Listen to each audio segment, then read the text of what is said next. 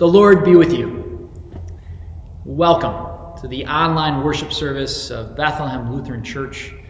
My name is Pastor Karsten Voskuil, and it is a privilege and joy to welcome you as we gather together on this second Sunday in the season of Advent, as we gather in this journey, as we move towards the grand celebration of Christmas, of the realization that God is fully with us, Emmanuel, and God has been for us as well. A realization that opens us up and frees us to also then be with and for this world that God so deeply loves. You will find the prayers printed on the screen, the prayers of confession, the Lord's Prayer. You'll also find the Apostles' Creed and our hymn of the day printed for your fuller participation in this worship service. I'll now invite us to prepare ourselves for worship, and Mark and Robin Wilson will be lighting our Advent candle this week. Let us now continue to worship.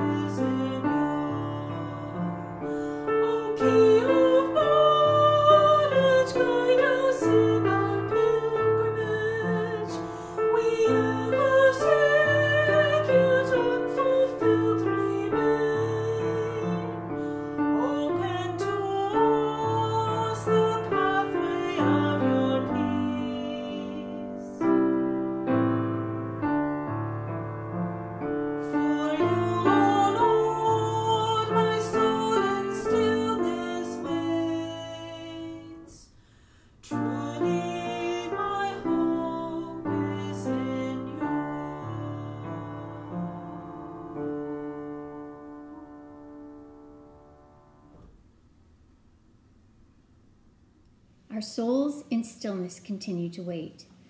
Through God's grace, we join the work of peace, a peace where the lion lies down with the lamb, where adversaries become friends, where past pain finds wholeness.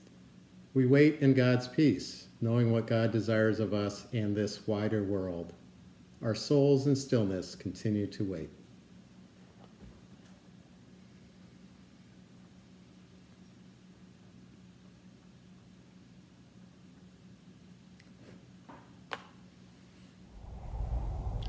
Well, blessed be God, Father, Son, and Holy Spirit, whose forgiveness is sure, and whose steadfast love endures forever.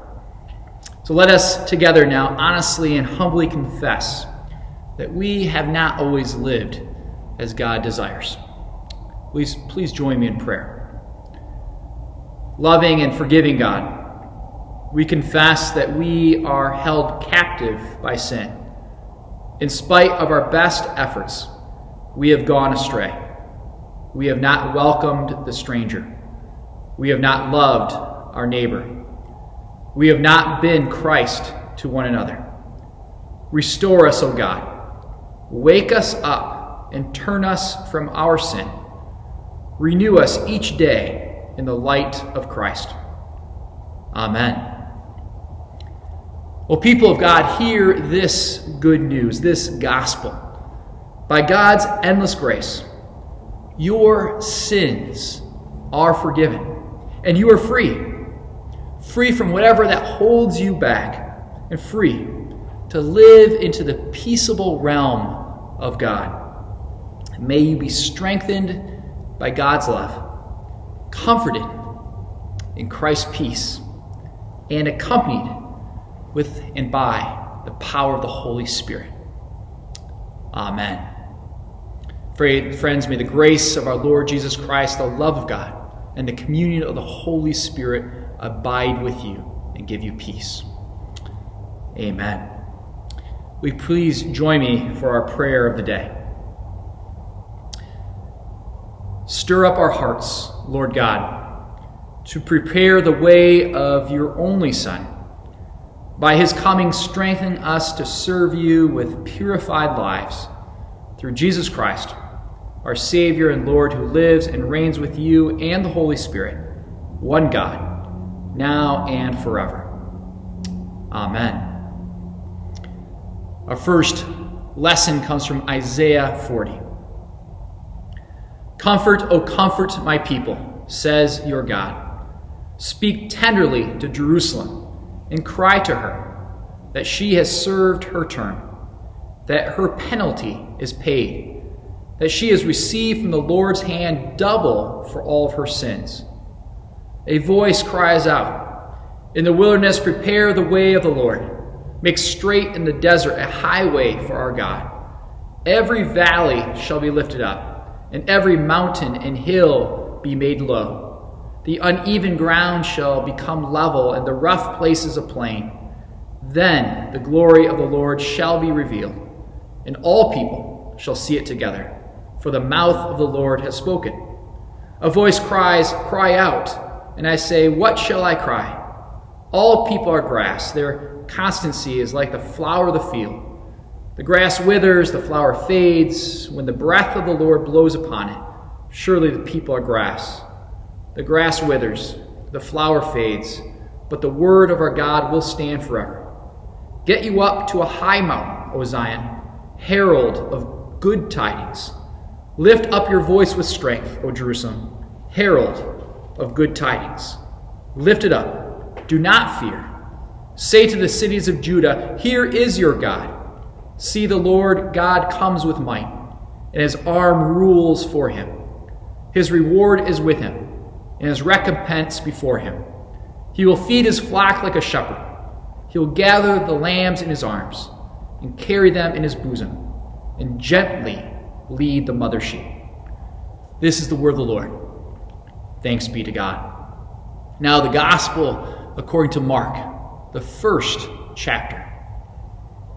The beginning of the good news of Jesus Christ, the Son of God. As it is written in the prophet Isaiah, see, I'm sending my messenger ahead of you, who will prepare your way, the voice of the one crying out in the wilderness. Prepare the way of the Lord, make his paths straight. John the Baptizer appeared in the wilderness, proclaiming a baptism of repentance for the forgiveness of sins. And people from the whole Judean countryside and all the people of Jerusalem were going out to him and were baptized by him in the river Jordan, confessing their sins. Now John was clothed with camel's hair, with a leather belt around his waist, and he ate locusts and wild honey. He proclaimed, the one who is more powerful than I is coming after me. I am not worthy to stoop down and untie the thong of his sandals. I have baptized you with water, but he will baptize you with the Holy Spirit. This is the gospel of Christ. Praise to you, O Jesus Christ. I invite you to pause for our children's message. Hello, everyone. It's good to gather together, to worship together. So we're up to 2 candles, meaning we're 2 Sundays into this season of Advent. And last week, the first candle reminded us of the hope that we have in Jesus, the hope of Jesus coming back to finish all the wonderful things that were started.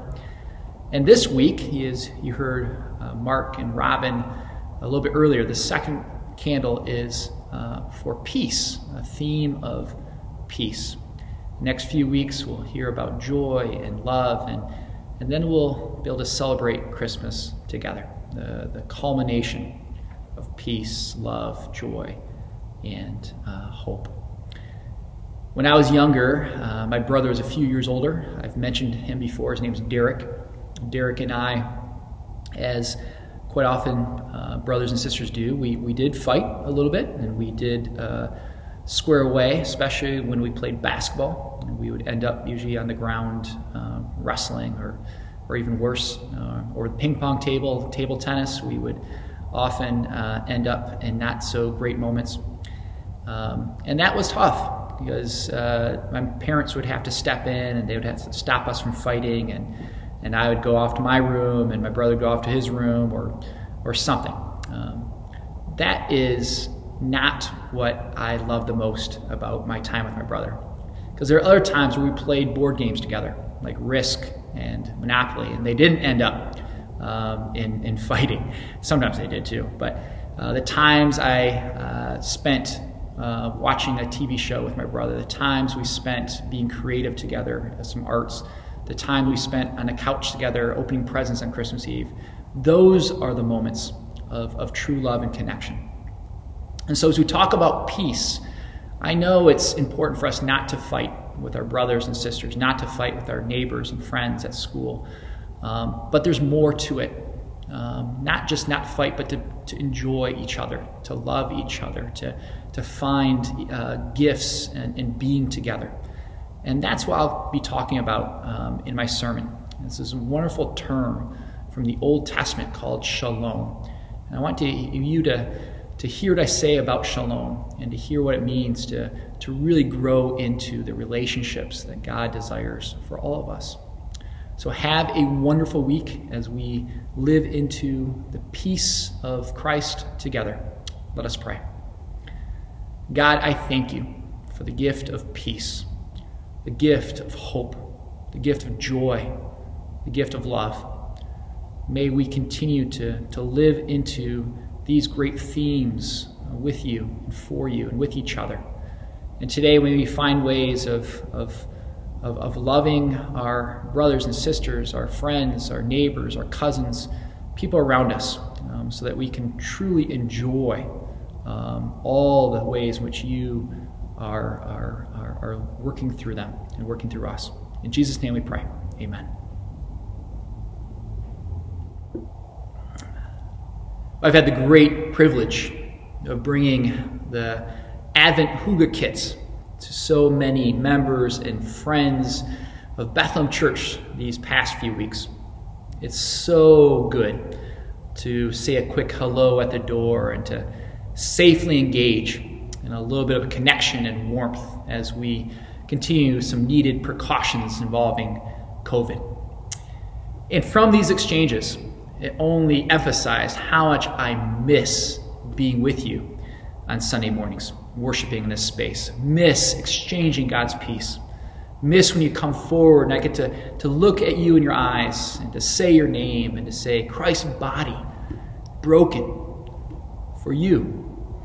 I miss listening to the choir rehearse. I miss the children racing, hearing the pitter-patter of their feet, racing up the stairs to come to Sunday school. I miss the energy of children eating cookies afterwards in our narthex, those lingering conversations with members who come a good 30 minutes early or 30 minutes, stay 30 minutes later to continue to cultivate community. I miss what happens during the week here as well. The Heartside Agency meeting that gathers lots of nonprofits and community agencies doing amazing work, collaborating, talking, community, gathering here in the sanctuary to do further work here in Heartside. I miss our friends who meet in our adult room, the Rose Room right behind me. I miss how they fill the room with joy. They smile so deeply when they see the infant and toddlers from the Blue Room come into their room, or when they come and visit the IT room. I miss the daily games of rock, paper, and scissors that I get to play with school-age children in the green room.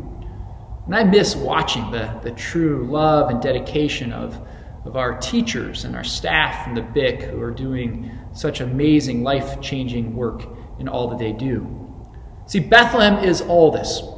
It is a dispersed community of believers and doers spread throughout West Michigan, and also a centering location for us and for community partners to do ministry and to impact this city with God's grace and God's mercy. Bethlehem is all this. And as we move towards our 150th anniversary of being a congregation in downtown Grand Rapids, we will certainly have opportunities to write more chapters of this amazing story. I say that fully realizing how challenging this particular chapter of the story is for all of us.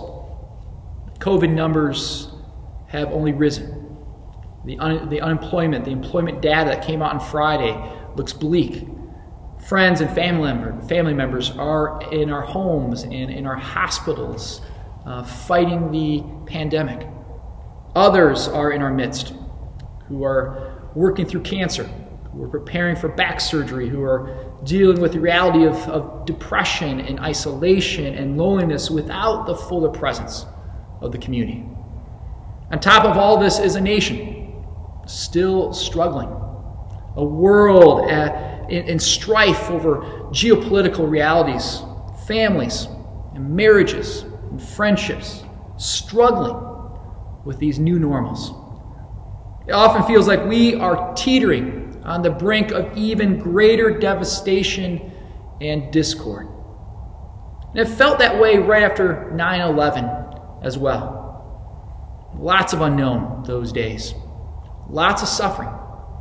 Lots of questions that we couldn't so easily answer. I was born just days after the Yom Kippur War and the reverberation of the Vietnam War and the very day that the impeachment process for Richard Nixon began. It was October 30th, 1973. Then too, more unknown. Then too, more suffering. Then too, more hard, not so easy to answer questions. Many of you can point to specific seasons in your life where it seemed like everything was tossed up in the air, or that the heartache would never end, or that nothing would ever be the same. And often that's been true. It hasn't always been the same. Now, the Gospel of Mark was actually written to a very specific context, a very similar moment in the history of God's people. You see, a Jewish revolt against Roman occupation failed miserably. And as you can guess, Rome's reprisal was brutal, including the destruction of the temple in Jerusalem. This is the destruction, the very symbol of the life and faith of God's people. As some of my friends put it, Mark's gospel is specifically written to a people who themselves felt like everything was stark, severe, and even God forsaken. So then too, lots of unknown, lots of suffering, lots of not so easy to answer questions. So Mark begins with an echo of something very familiar to those who were crushed in that moment. The beginning of the good news, he writes, drawing people's imagination back to Genesis 1. Back then it was God, willing to create goodness with us and for us, inviting us even to be stewards and participants in this ongoing creation through our relationships. And here, in our gospel today, Mark reminds us that God is far from done with such ever-creating, ever-redeeming work. Far from done. Which is the good news, the gospel. The beginning of the good news of Jesus Christ, the Son of God. Now, I've been watching a powerful series about the Yom Kippur War. I've also been rewatching a series, a little bit older series from HBO called Rome. I like some of these historical shows and series and dramas. The first season of Rome details the kind of rise of Julius Caesar and his battle against his one-time partner, Pompey. There are lots of military conquests that go on throughout the show and throughout the history of Rome, which also required some sort of official news to be shared with the Roman people. And they use this person throughout many of the scenes as a kind of transition point through the many battles. You see, the Greek term gospel actually describes these updates from the battlefield, where someone would stand usually in the middle of Rome to declare to the world what was going on. This declaration, this update was called gospel, and thus the person would herald the gospel, herald this good news, or these updates rather, to the world. Sound familiar? So Mark and the Apostle Paul and some of the other early Bible writers and authors took this term and subversively used it to describe the core message of Jesus Christ. And fair enough, it wasn't swords or military might that destroyed the power of sin. It was God's love. It wasn't gold or glory that overpowered our greed and hatred. It was God's love. It won't be acts of revenge against Rome or a desire to pay evil for evil, but instead us using the greatest gift that God has given us, the greatest tool for peace and shalom, which is love. This still is thoroughly subversive today, as is the idea of unmerited grace, as is the practice of true forgiveness, as is the work for justice for the sake of the marginalized, as is a whole different world order based upon nothing except the cross of Jesus Christ. Now, I don't think it is a coincidence that Mark began his gospel account, the world's salvation, by first echoing Genesis 1, and then subverting the very worldly, empire-like thinking about power and purpose.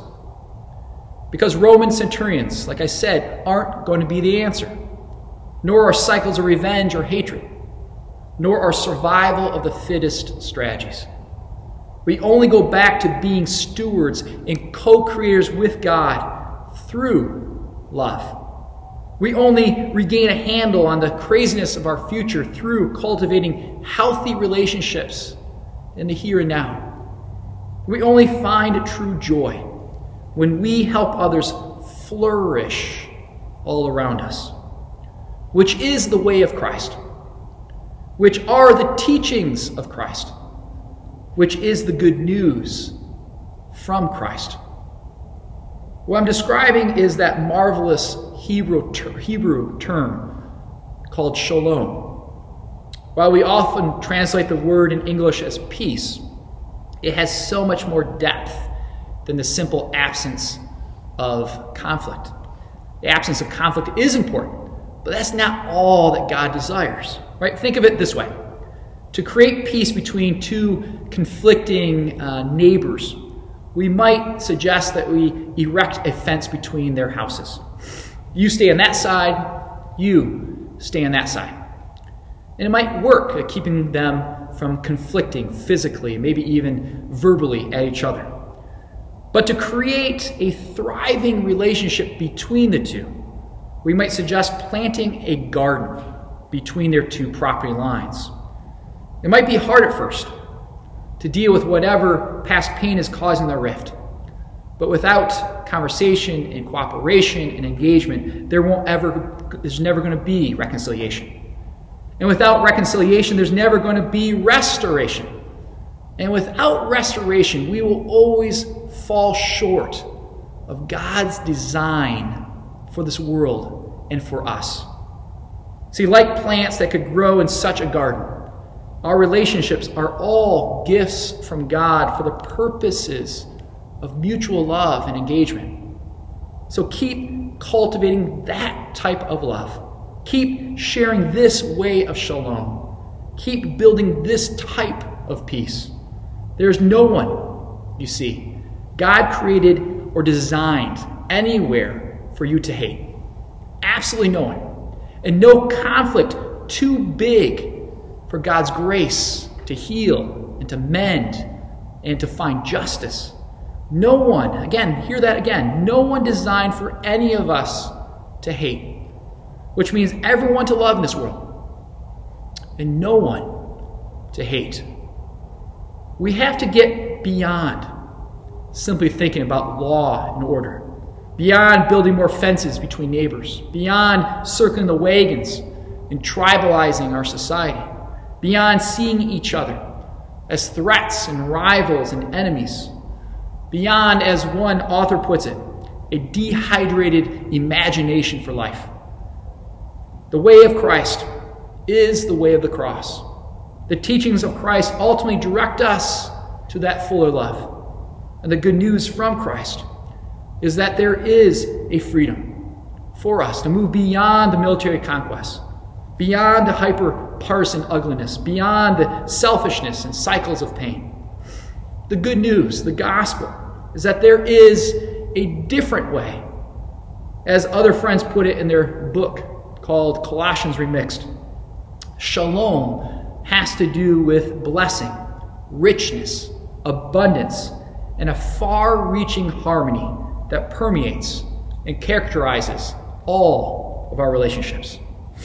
That is our different way, right? Cultivating the love, building the peace, sharing the shalom, planting gardens with our neighbors, and flourishing in our relationships, thriving in our neighborhoods like this, being part of healthy, vibrant communities where God places us, everywhere where God places us. So yes, shalom is the far-reaching harmony that permeates and characterizes all of our relationships. And that is our different way, our way of heralding true gospel, of being co-creators in this work of goodness. Which is true up in Rockford, where one member was navigating online schooling with the children and planning work and doing other realities of life when I dropped by. Which is true over in Jensen, where another member was navigating COVID-19 realities for care facilities around West Michigan, doing her absolute amazing best at helping us all. Which is true in Burton Heights, where one of our members was especially mindful of health vulnerabilities during this pandemic. Which is true over in Wyoming, where one of you was working on your middle school curriculum when I stopped by. Which is true here in Hartside, where some of our neighbors are still scrambling for warmer accommodations, where other neighbors are desperately finding creative ways to keep their business afloat. Which is true in Holland, Spring Lake, Hudsonville, Whitneyville, Kentwood and Creston, Granville and Zeeland, East Grand Rapids, Forest Hills, the Upper West Side, and everywhere else.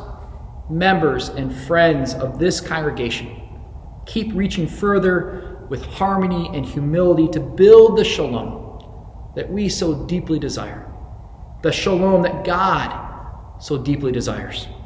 The shalom that we were created for and now redeemed to join. Let us do so together. In the name of the Father, in the name of the Son, in the name of the Holy Spirit. Amen.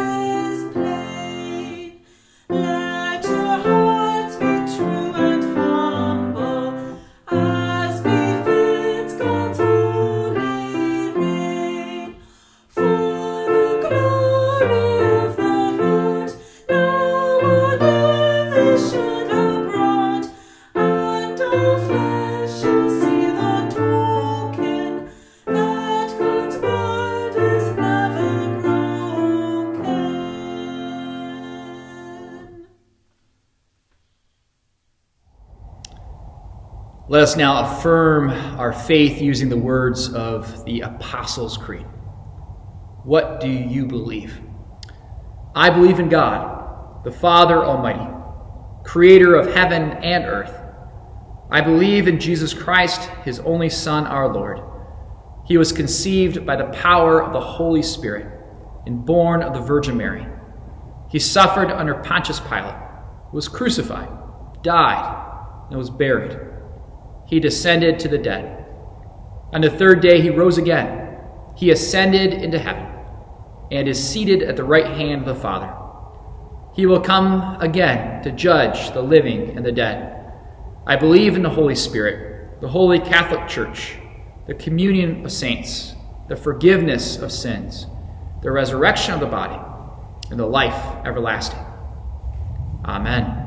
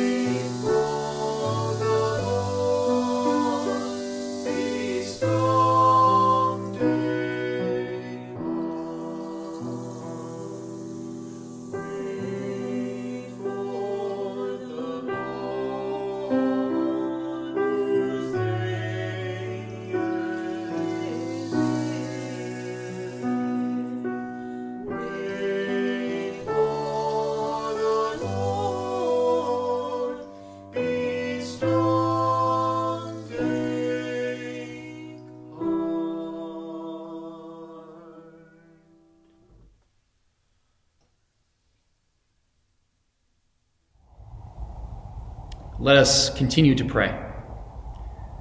As we wait for you, God, we ask that you stir within us a new and profound hunger to share shalom within our world. Where there is hunger, ignite our compassion to change unjust structures of poverty and neglect. Where there is trauma and pain, ignite our curiosity to show up with empathy and concern. Where there are broken relationships and strained marriages, ignite our willingness to love and support everyone on the journey. We pray for shalom for the abused and the forgotten. We pray for shalom for those exhausted and alienated. We pray for shalom to break into closed boardrooms and paradigms of power. We pray for shalom to change who we are as your people, grateful for your gift of love and ready to herald your glad tidings of peace to all the nations. We certainly pray for those in our midst struggling with the impact of COVID, those waiting for surgeries, those grieving the loss of loved ones, those isolated and decimated by shame and regret, and those struggling with faith in life in general. We pray for Bethlehem Church and our many ministries near and far. We pray that we may all heed the invitation of John the Baptist in preparing for more of what God is doing through us and for us and with us. We pray in the name of Jesus Christ, who taught us to pray. Our Father in heaven, hallowed be your name. Your kingdom come. Your will be done, on earth as in heaven. Give us today our daily bread. Forgive us our sins as we forgive those who sin against us. Save us from the time of trial, and deliver us from evil. For the kingdom, the power, and the glory are yours, now and forever. Amen. Well, may now the Creator of the stars bless your Advent waiting. The long-expected Savior fill you with love, and the unexpected Spirit guide your journey, both now and forevermore. Amen. Friends, go in peace and prepare the way of the Lord. Thanks be to God.